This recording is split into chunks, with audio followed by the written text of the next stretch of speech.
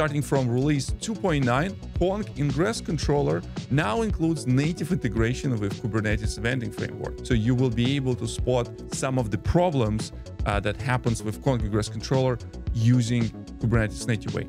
So let me show you how.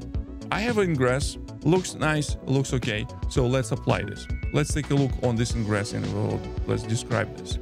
There's two errors happened. One is that configuration was wrong, meaning that something was wrong with annotations or some of the additional configuration that we shipped. And we can read this message saying that method of the Ingress cannot be used because of the protocol gRPC. Another error we have here, because I created this Ingress without backing this with actual service, I also seen conk configuration translation fail, meaning that my Ingress will not be able to connect to this service.